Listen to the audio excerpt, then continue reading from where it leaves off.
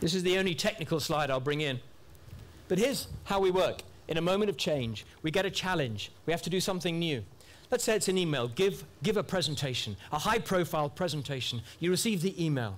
The person who is going to do it is sick. You have 3 days. Whoa. This hits my rule book. Let's say my rule book is, I'm no good at presenting. This is a problem.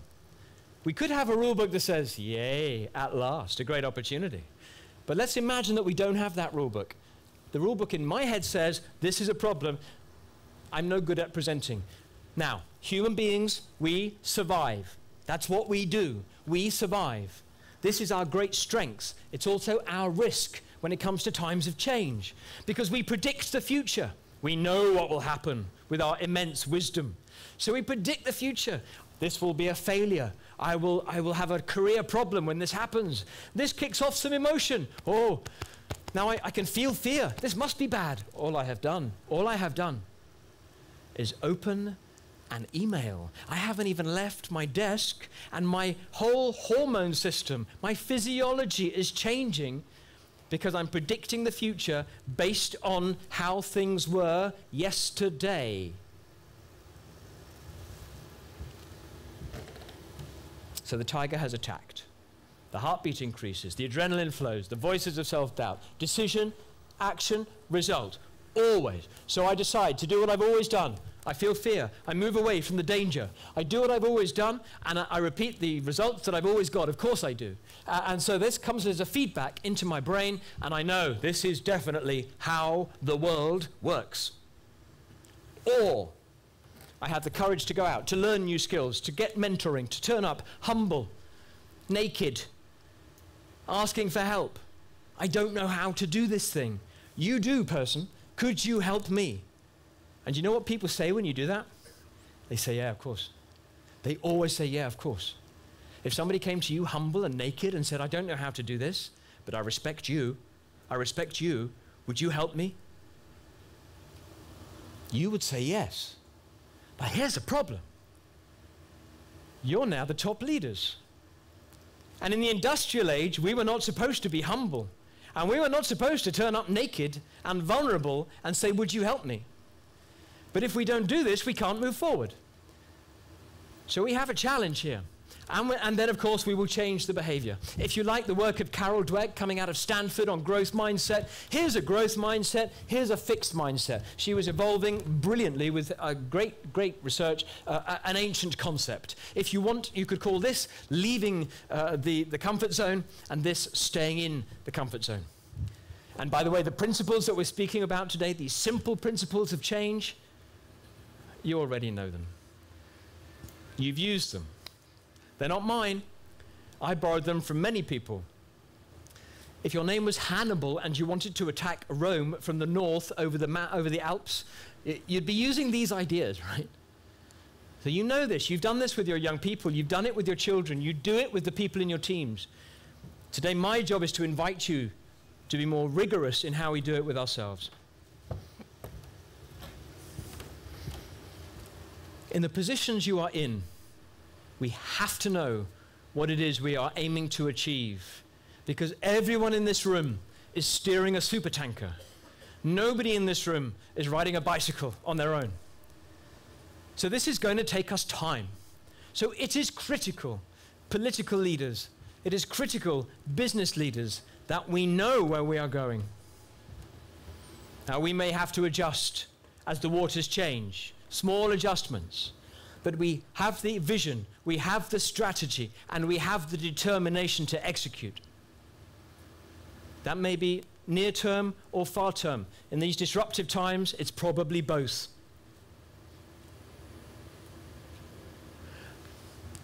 Then we need to go in that direction every day. Oh, isn't this simple? This is too simple. You know this. It's not simple. This is where change stops. This is where change is defeated. Everybody always says, when you free dive, Jim, to 101 meters underneath the surface of the sea with nothing to breathe, the tiger must go crazy, right? The tiger is silent. At 100 meters under the ocean, I'm operating on a heartbeats per minute of around 30 to 35. I'm not releasing adrenaline and taking that up to 80. I'm very calm. The most important thing in freediving, mental control. The ability to deal with stress during pressure and change. The second most important thing, being able to deal with pressure. I will go to 11 times the Earth's atmospheric pressure in this environment. It is 1 atmosphere to outer space. When you land at the airport, you go through roughly 1/3 of 1 atmosphere over 30 minutes in a pressurized container. The freediver going to 100 meters will go to 11 atmospheres in 60 seconds wearing a wetsuit. And finally is breath hold, which is what everybody thinks is the real problem. No, breath hold is housekeeping. Housekeeping. You could all hold your breath with training for 5 minutes, which is where I got to. The tiger is not roaring at me at 100 meters. The tiger roars when I look at my schedule, when I have the idea.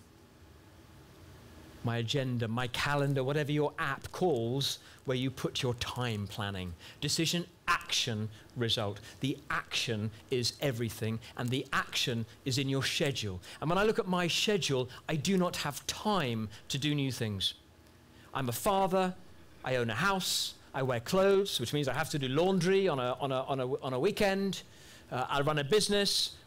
I run my own business, which means in the UK, and I'm sure in Sri Lanka, means that I'm a part-time unpaid tax collector for the United Kingdom government. Welcome, welcome, people joining. Lovely to see you. Welcome, welcome, welcome, welcome. I have no time to do new things. So when I look at my schedule, there is no space for new action. Ladies and gentlemen, change happens in your schedule. Which is why change doesn't happen, because you're busy people. Can I have a show of hands, all of you, who when you look at your schedule have a lot of white space with nothing in it, and you find yourselves wondering on a Monday, I just don't know how I'm going to fill my week this week. What shall I do? What shall I do? A quick show of hands, anybody who's in that situation. I love it, look at it. That explains why you always look so calm, Michael. Change happens in the schedule's full. Therefore, we have to take something out of the schedule. You don't want to do that. Look, this is the simple fundamental of change, I promise you, on a personal level. If you want to train for a marathon, you're going to need to put time for training for the marathon in your schedule. You don't have any time because you have children, you have a family, you have a business to run. So our challenge is, how do we take things out of the schedule when we believe they are important? Answer, we have to go and push back.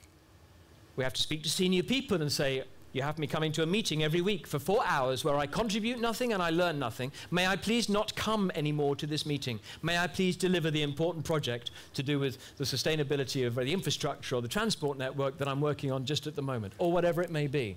This makes the tiger roar. Reputation and ego harm. Change happens in the schedule. Ladies and gentlemen, what do you need to take out of the schedule? What do you need to take out of the schedule? If you don't believe me, believe Gartner, the international research company looking at tech. I had the privilege of addressing their CTO, Chief Technical and Information Officer, forums in Europe this year, and a big topic of conversation was what they're calling bimodal thinking. 2 modes, same time. This month, I must keep the lights on. I must deliver for the customer, for my boss, for my family. I must also plan how I will deliver excellence in 1 year's time. Because change is so fast. If I wait for a year before I start thinking about that, I'm out. Especially if you're a CTO or a CIO. How many people hear voices in their heads? Anybody I do hear, anybody else hear voices in their heads? Nobody, just me. Okay, good. The voice I'm interested in is the voice that you just had a little, you're there, good, I love it. The voice that you just had a little conversation with in your head. And you said to yourself, no, I'm okay. I don't hear voices in my head, I'm okay. Or maybe maybe no. That's the voice. Whenever you leave the familiar, comfortable surroundings of your daily operation and go to somewhere new, you are going to meet this voice. So how we manage our heads becomes a critical core skill. May I ask for the team whether they could bring the chair up on stage, please? So the first thing you've got to do, if you're going to be a jockey, let's take that example. First thing you have to do when you go to the racetrack, on the first day, when you're going to ride on the television in a horse race, the first thing you have to do, once you've got changed, is leave the changing room. This sounds simple, right? Leave the changing. It's not simple, because inside the changing room, thank you very much. Inside the changing room, it's warm and it's quiet and it's private, but outside the changing room, that's perfect, just there. Thank you so much.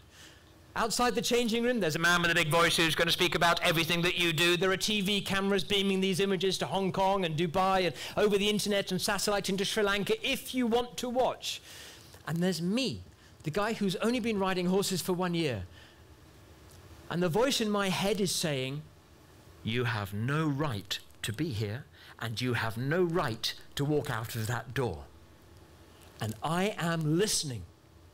And you know this. You know this when you want to put forward your crazy idea in a meeting of senior people.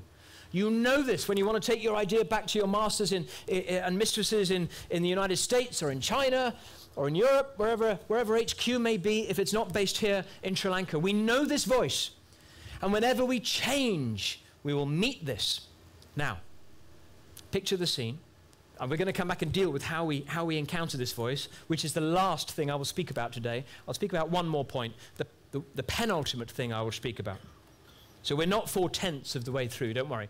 Though I will leave you with an app today, which has videos on all of the rules, but in the session this time we won't have time to speak about all of the rules. I will show you them all, and I'll speak about this one and one more, because those are the ones I wanted to focus on today, given the brief that Michael and the LMNC gave me for this session. So I'm dressed in the changing room, head to toe, in silk clothes. Maybe you've worn head-to-toe silk clothes, but in England we don't wear head-to-toe silk clothes very much. It's a little cold. It's November. I've got no underwear on, no underpants, because jockeys do not wear underpants because they're too heavy. If you have a choice between some candy and a pair of Calvin Klein, you take the candy, right? So instead we have to have some support, of course, and some insulation. So all jockeys, not just me, all jockeys in the changing room wear ladies' tights for support. Which means that the jockey's changing room is the most bizarre visual experience of your entire life. We have lots of very small men. They're very thin. They're all reading a horse racing newspaper wearing ladies' underwear. It's a very strange room. I'm in this environment and I have to leave, and I don't want to leave. And the voice says, you have no right to be here. So I leave. I go outside. I have to get on the horse. We're going to use this as the horse today. Thank you, team, for bringing it on. We have done a full risk assessment for this, by the way. We're all okay. And I think. And so you get out to the front. Now, the first thing I have to do is I have to take my horse past the grandstand. And the man there starts to talk about me. He says, I'm going down to the start, ladies and gentlemen, number 10, Augusta, ridden today by Jim Lawless. Jim is having his first ride here this afternoon. And in case you didn't see this morning's newspaper, he has only been riding horses for 1 year. So don't go to the bar, ladies and gentlemen. Things could be about to get very interesting out here on the track, which was not the encouragement I was hoping for. I get to the start. At the start of a horse race, now I don't know what I'm doing. I am so far out of my comfort zone here this first time, I cannot describe it. You know what they do? I mean, I practiced this at home, but I still wasn't ready for it. The first thing they do is they lock you into a coffin-shaped steel cage with half a ton of excited animal underneath you. This is the most dangerous part of the horse race, being locked in the cage with this semi-domesticated animal. Not the fast part, the locked up part. This is where the accidents happen, for the jockey, not the horse. So I'm sitting there in there, and I'm waiting. As soon as the last gate shuts, because it's so dangerous, you will not hear the starter of the race say, okay, are we ready? Are we steady? That's not how it's going to go. All you are going to hear is, jockeys! And you got to go. Now, the trainer of the horse will tell you how to ride that horse in that race. My guy said, get to the front as fast as you can and stay at the front until the very end. Okay. He's keeping it nice and easy for the new guy, right? So we go. I get to the front. I'm sorry about the view. I'm giving over this side now. I get to the front, and I'm coming in towards the finish. I'm still in the front. I'm thinking I could win this race, but I shouldn't have been thinking that. I should have been thinking about these guys. Now, everything begins to change as you come into the finish. I didn't know this because I've never been to this place before. When you start a race, all you can hear, let's just talk about your hearing, all you can hear are hooves and wind in your ears. You're doing 40 miles an hour, 60 kilometers per hour with nothing covering your ears. When do we do this? But as you come to the finish, it changes. Suddenly you can begin to hear the noise of the commentator, which you can't hear at the beginning. You begin to hear the roar of the crowd, which you can't hear because you're too far away at the beginning. You ride into this noise. Everything changes. And I can see the finish. I think I'm going to win. But these guys are coming. They're coming. They're coming past me. 1, 2, 3. I have to change gears on my horse to win. And you can change gears on a horse. And I promised we would do a little experiment with reputation and ego risk. You missed this concept that I explained it earlier, that how when we come to change, that one of the biggest challenges we'll face is, do people think I'm ridiculous? What is my risk of failing? Do I look okay? And we can't control that because it's new. We haven't been there before. So I promised we'd do a little experiment. Here's where we're going to do it, on how you feel about reputation and ego risk. I'm going to invite you to come with me and learn how to change gears on a thoroughbred racehorse. You up for this? Oh, okay, 1, 2, 3. Everybody stand. I love it. Yeah, first bit. The heartbeat, voices of self-doubt. Yeah, we're recognizing this. Okay, feet about shoulder width apart on the floor. Turn your toes in. Bring your knees in together. That's nice. Now you push this out a bit and bring this down a bit. This is the hardest bit. Right. If you feel a bit weird, try doing this on the television in front of the, without any pants on. It's not good. Okay. Now we're just going to start going with the movement of the horse, just going up and down with the movement of the horse. All right, now we're going to change gear. First thing, just get down a bit now, getting nice and low. Now just begin to push out in front, really stretch those arms. Come on, Michael. Now we're going to take one hand off, wave that hand in front, wave that hand behind. Oh, come on, a big round of applause. Thank you so much.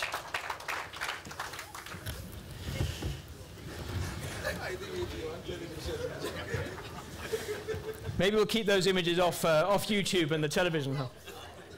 Thank you for playing. Thank you, gentlemen.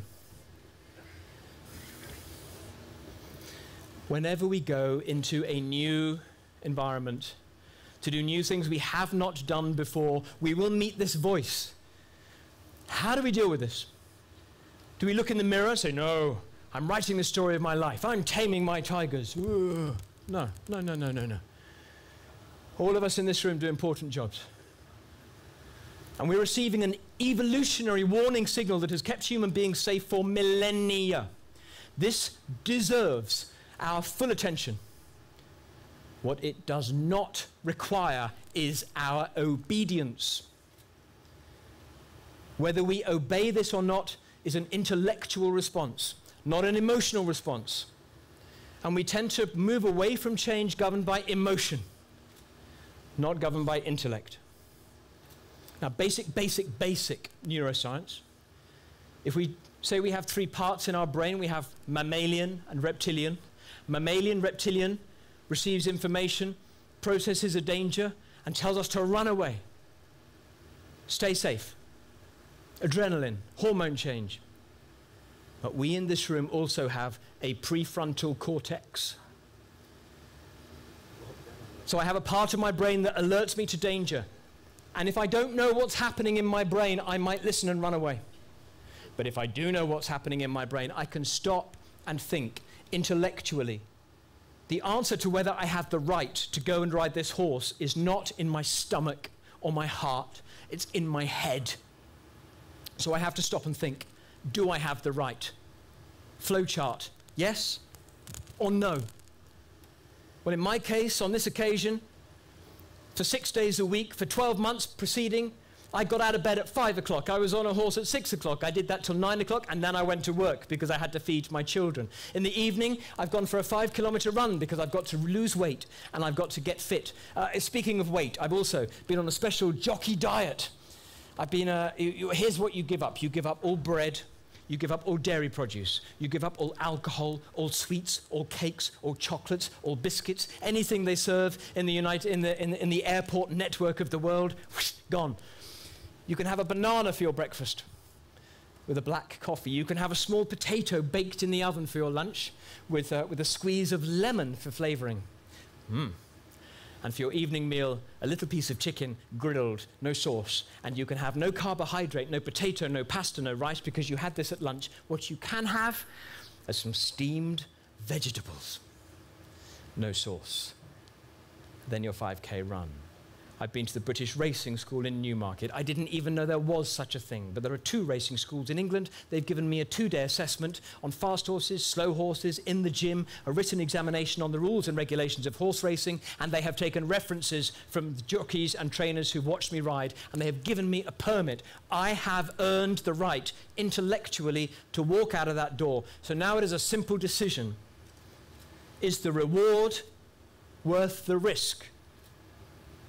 And does this human being have the courage to move into the uncertainty, the new environment, and grow?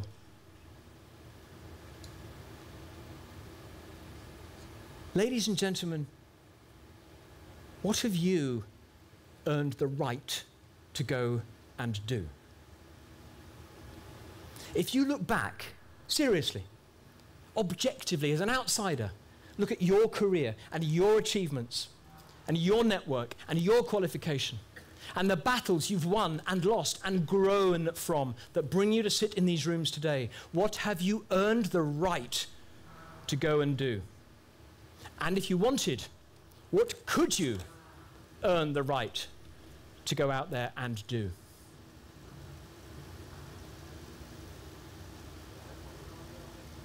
And given the impact you can have upon millions of people, when will you begin?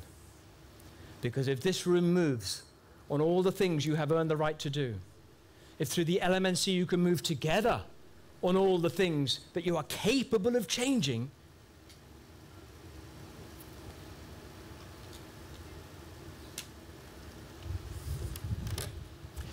I'll steer us towards a close by a quick tour, and I'll give you details of the app. There is nothing to buy on my app. It is a gift. It has 50 coaching videos to take you through this process. You can use them, share them with your family or your teams, and it has videos on all of the 10 rules, and it has this presentation. So behind a confidential code, this is recorded. It will be with you within 1 day, 24 hours, and you can share this then with your team, at work, your family, at home, your community, as you wish, of course. It is a gift. So, rule number 5. Okay, no, let's just... Now, how do we know if it's all going to go okay if we go out there on the racetrack? Here's SpaceX landing their first rocket on its feet.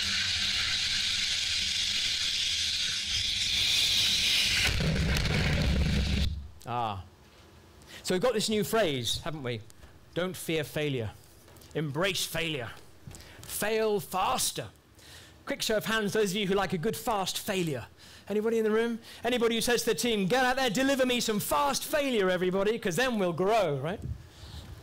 Let's fear failure. Let's fear failure. We work hard when we fear failure. We get up early when we fear failure. But let's not fear making some mistakes, going into areas where we're not sure how it's going to work out. Let's tell everybody there could be some mistakes here. And then let's try and land a rocket on its feet for the first time in human history, which went wrong in January 2016. It didn't work, but they didn't fail. If they failed, they would have stopped the SpaceX program, and Mr. Musk would have focused on Tesla. Conscious that Mr. Musk is having an interesting time today, but let's just leave that to one side. This is March. If I could show the next video, please, the third video, that would be great. March 2016. The first video was in January. 2 months. Our drone ship waiting for the... There's the engine. Slow it down, lights are deployed.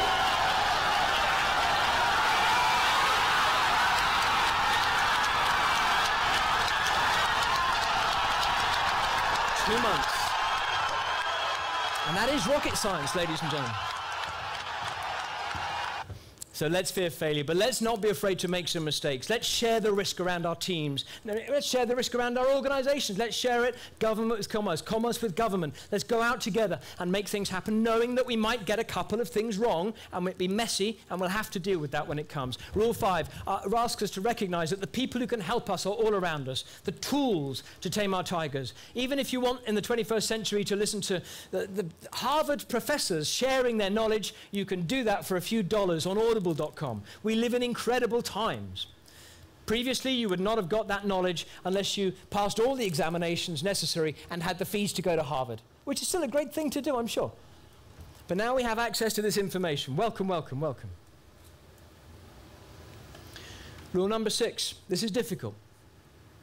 The best jockeys in the world, the best jockeys, the ones who really know how to ride a racehorse and win every time, they are in the bar at the racecourse. They are not riding the horses. These are big guys. They have never sat on a horse in all their life. They're drinking beer. They're watching the horse racing on the television. And if a jockey in the cold and the rain, who's been up since 4 o'clock this morning riding horses, makes a mistake in the opinion of our guru with a beer, then our guru will go and tell the jockey what the jockey did wrong. You in this room are exposed. You are not in the bar. Yes, if you are, we have a problem.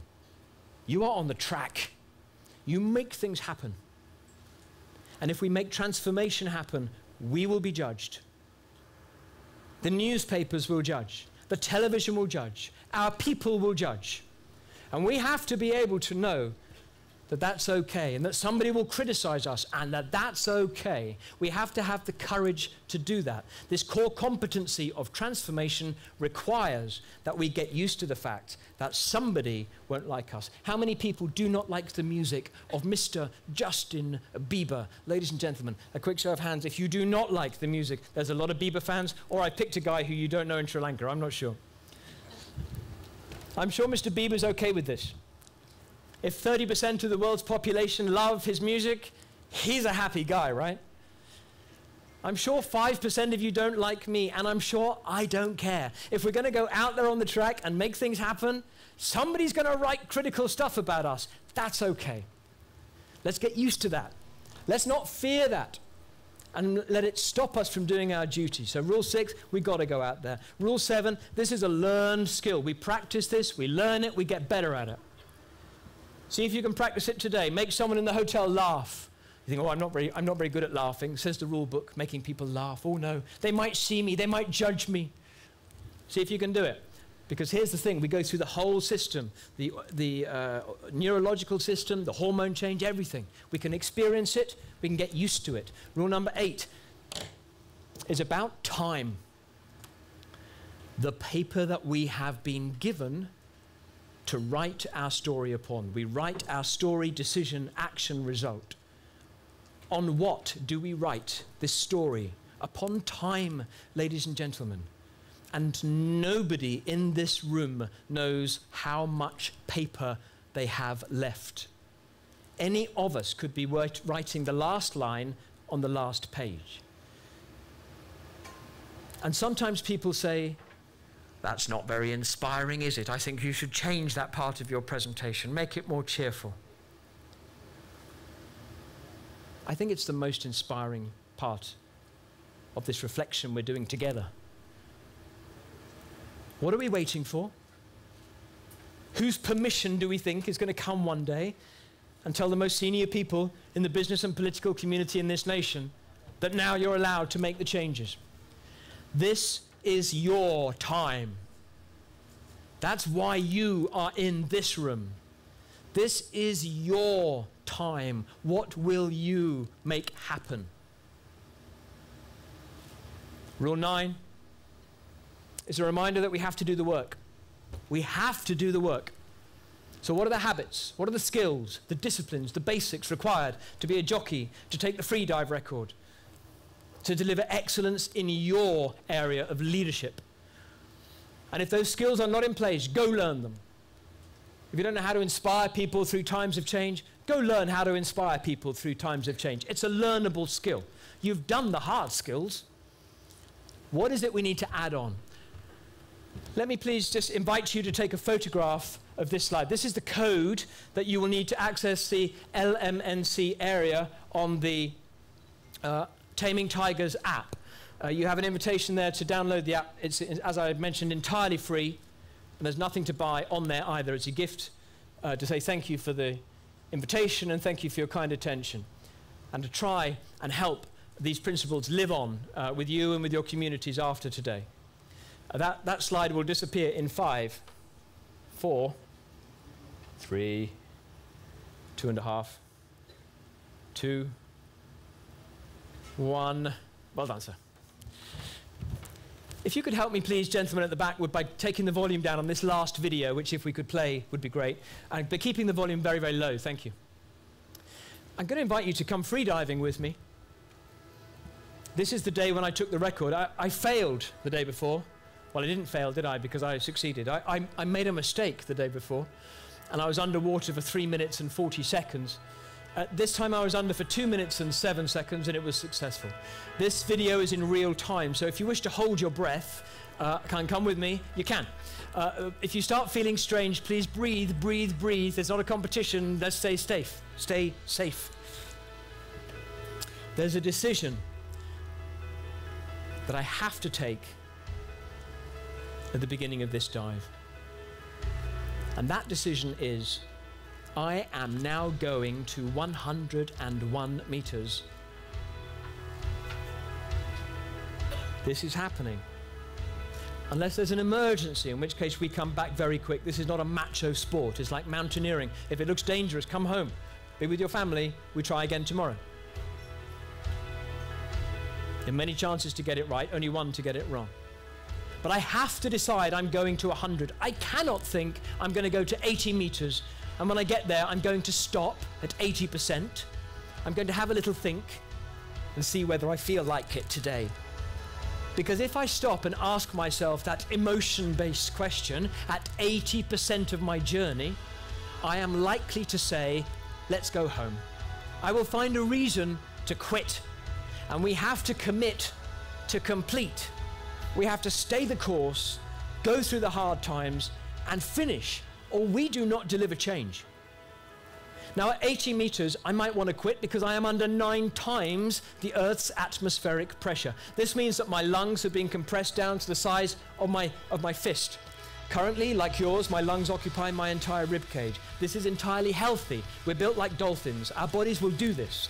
You need to stretch a little bit if you're coming straight off a desk to get ready, but you can do it. My diaphragm, the muscle that separates my stomach from my chest, has been brought up high into my chest cavity. And this means that my stomach has been pulled in by the vacuum. And that means that at 80 meters under the ocean, ladies and gentlemen, you look wonderful, right? If only we could stay like this, but we can't. I have to know I'm going through that all on my own. There's no safety diver, as you saw. It's too high risk for a scuba diver at 100 meters. It will take her 3 hours and 5 tanks for her to come home.